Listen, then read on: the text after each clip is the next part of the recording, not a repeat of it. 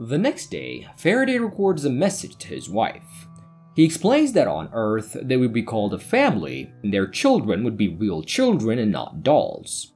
It seems as though he's beginning to understand what emotions are. Drones on Antea have no right to choose, but on Earth, the range of choices is astounding.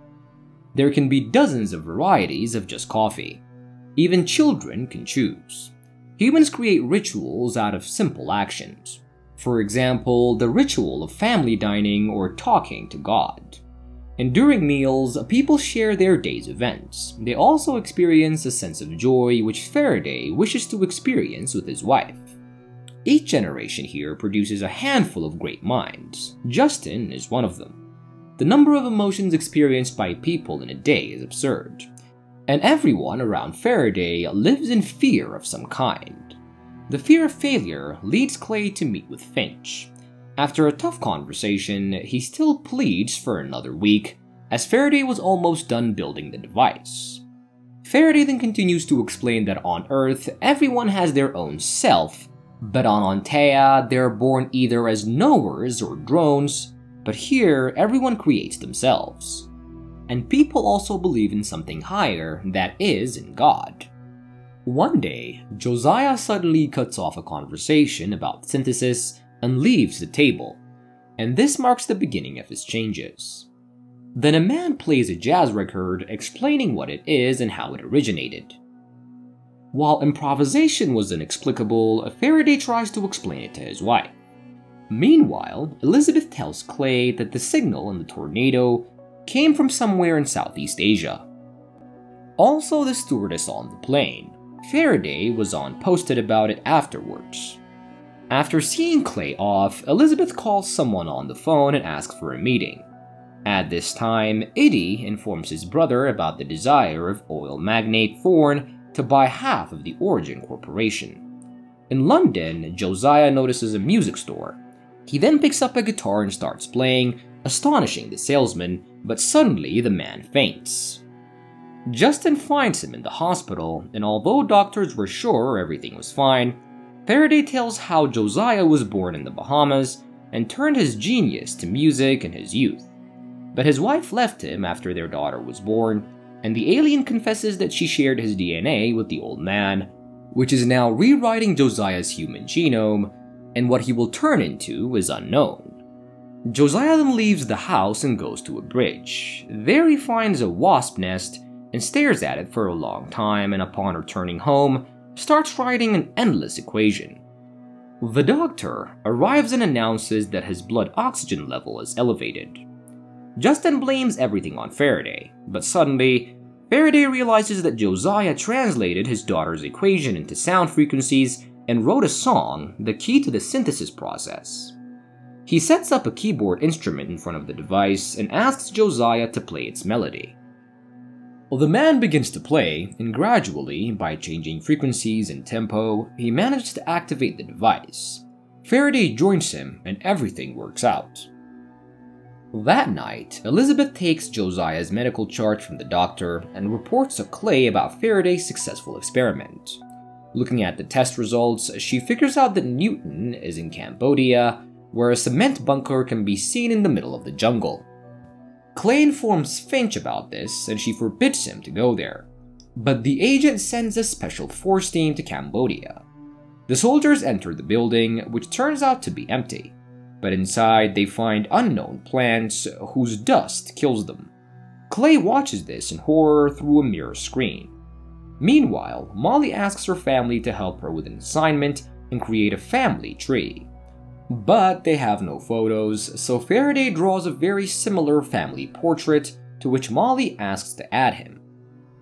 At this time, Hutch and Eddie attend the presentation of the new oncology center of the magnate Thorne, because Eddie is obsessed with the idea of using it to protect against the CIA. Clay's people try to understand what happened in the bunker of Cambodia, and Elizabeth finds power lines laid out of the bunker, but can't yet track exactly where. Josiah notices that the fingerprints are disappearing from his fingers, and he hears synapses forming in his brain, and realizes that he's becoming an Anthean. At Eddie's estate, a meeting begins, attended by Clay. Justine realizes that he is not a scientist at all and starts suspecting that something is not right. She doesn't want Faraday to fall into the hands of those who tore Newton apart. And later, Finch reprimands Clay for the soldiers' deaths and orders him to fly to Washington. Realizing that their work could be blocked by the CIA, Justine leaves, and Faraday activates the system, calling Newton to start asking questions. He doesn't understand why the launch was delayed, as it's fatal for Antea. Newton, impressed with his rebirth, advises learning to lie. To outsmart the CIA, he must make himself a legend, as Fame cannot be killed. Newton disconnects, and Elizabeth, rushing into the laboratory, fails to see anything. Thinking it over, Faraday suggests making their work public, as the CIA loves silence. Hutch arranges a meeting with a journalist friend, and Faraday talks about a new energy source and the CIA's threat to freeze the project. Eddie learns that a man named Clay emerged from a witness protection program. Clay at the moment tries to explain himself to a committee and shows an order signed by Finch and talks about the tape of Newton's interrogation. The woman is shocked, as she did not expect much treachery from her protege. Clay gets a permission to continue the case. Elizabeth shows Justine camera footage from Cambodia, but Newton was not there, even though the bunker was sending a signal into space. Apparently, the alien was talking to his people and warns that Clay will never allow the machine to be taken unless they catch Newton.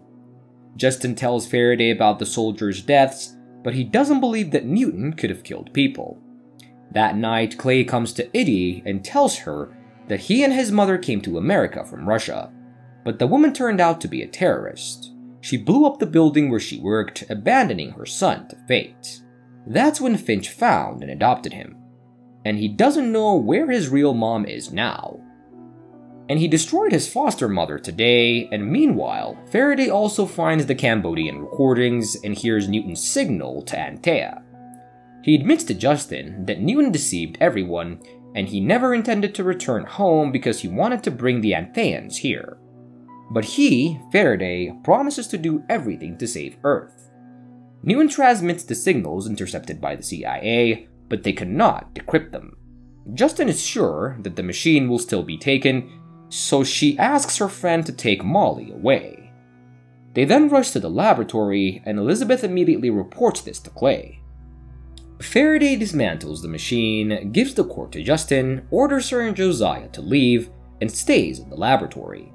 The pair barely manage to avoid Clay and his henchmen, and agents burst into the laboratory, where they are met by Faraday. But after driving away, Justine decides to return for the alien, and in the laboratory, Faraday, seeing the agent, detonates a gas cylinder. Later, a stunned Clay sees Josiah carrying Faraday away, but is unable to stop it. Faraday regains consciousness and names Mary's phone number. Justine calls her and drives to the monastery.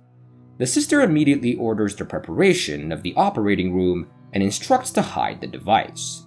It turns out that Faraday lost a lot of blood, but first, the bullet must be removed.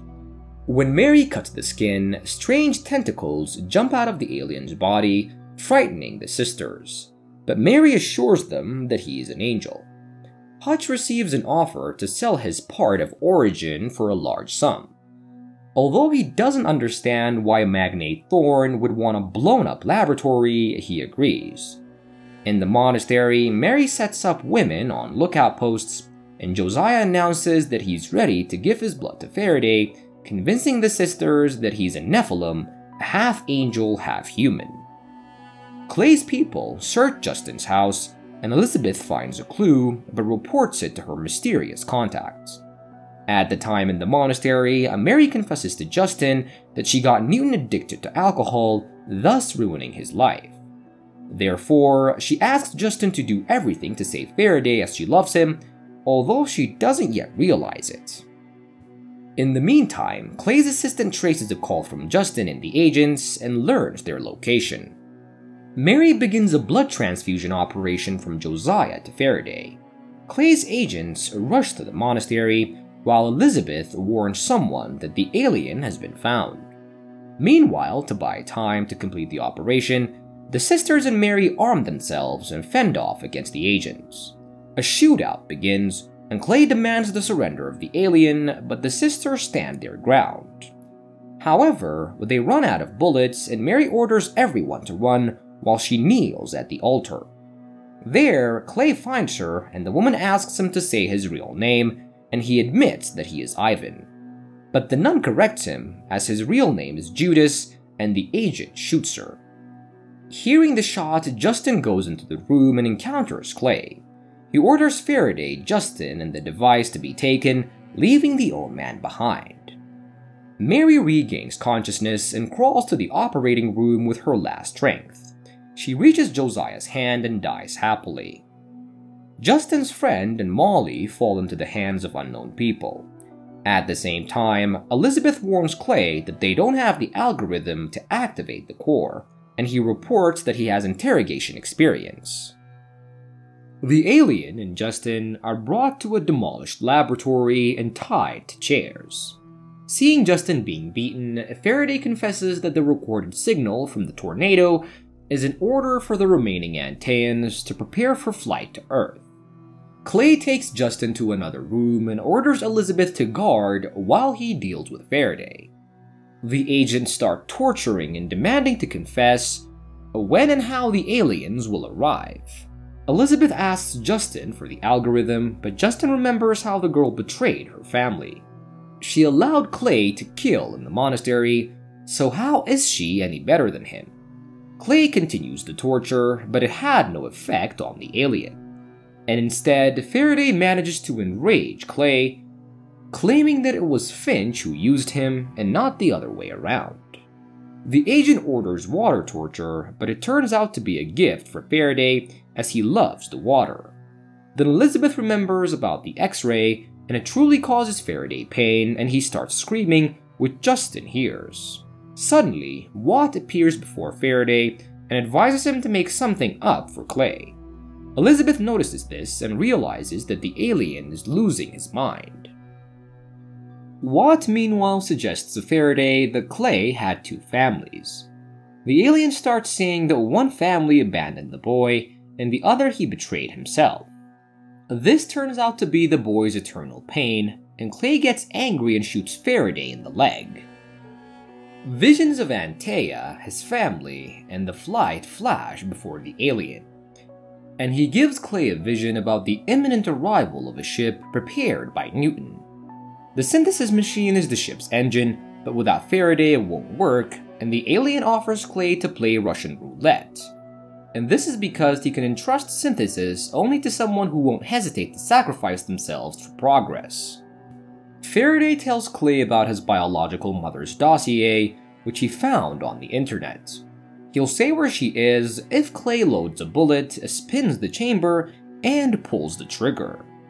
The agent will have a chance to ask 5 questions, and if he survives, Faraday will give him the synthesis. The agent agrees to the terms, and they start the game of Russian roulette. Clay asks about the world of Antaea. Faraday tells, and the agent pulls the trigger, and he survives. Finally, they get to the main question for Clay about his mother, and the alien confesses that everything with his biological mother was planned and executed by Finch. She was part of a team working on Newton, and she deliberately deprived the boy of his family and took away his name. Clay, driven mad, points the gun at Faraday, but Elizabeth, who enters, shoots first, killing the agent, and she contacts someone and reports that she has Faraday and Justin, and soon, people from oil magnate Thorne arrive at the bunker. Molly has been with them for a long time and is safe, and Josiah is also alive, but his illness has returned. All of them are now under Thorne's protection, as he sees the future in synthesis. The people are taken to meet the magnate, and in a vine-covered cave where Buddhist monks sit on the floor, they meet Newton. Faraday recalls how on Antaea, the Knowers took seeds from him that was supposed to sprout on Earth. In the present, Faraday expresses outrage over his deception, but Newton draws attention to the surrounding vegetation. He had given the monks Antea seeds in exchange for shelter and permission to observe their prayers. This area is a complete magnetic anomaly, which is why satellites see nothing and the CIA cannot find him. Therefore, no one could spot the huge spaceship that Newton built. He shows the ship to Faraday, who realizes that only the knowers should come to Earth. Faraday is shocked because it was the knowers who made all the decisions that led to Antea's demise. And the drones just followed their orders. But now, it's the knowers who must perish. Justine also realizes that after the arrival of the knowers, humans will become drones, and after all, the reborn Josiah stopped experiencing emotions and began to prioritize efficiency over love. Newton insists that only the merging of races will give Earth a chance to survive, but Justine is adamantly against it. She refuses to unlock the device algorithm, which she altered before fleeing the laboratory. She leaves, and Newton forces his student to learn the algorithm, as he is destined to be the one who will greet the aliens on Earth and prevent their killing. This is because he will become a legend after becoming the head of the Origin Corporation. Faraday demands to take his family on the ship, but Newton advises forgetting about them and staying with Justine. He doesn't want to see drones on Earth. Faraday was wrongly classified as a servant because he always asks questions. Faraday finds Justine, who is disappointed in him, and demands to be taken home, but he couldn't do that until he learns the algorithm. He confesses that it was she and her family who taught him to love. Justine gives in and goes home, and they again live in their old house.